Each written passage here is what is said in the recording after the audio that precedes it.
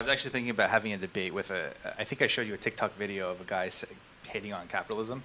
Oh, yeah. And saying that, like, oh, the only, like, all the comment, he was, like, saying that, like, the only way you can actually develop a business is if you get money somehow. Somebody has to give you money. And he was saying, and that's why it's because only the privileged get money, because you have to be privileged to get money in the first place to start a business. That's why you have to give some of that money to people that are your employee. Like, you have to force people to give money to employees or people that have less of a good situation.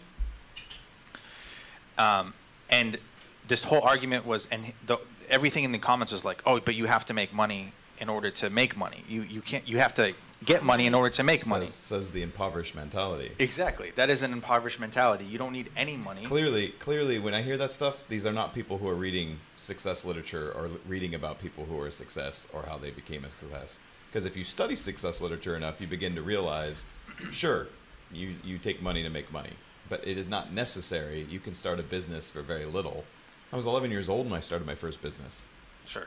Well, I didn't have any money to start.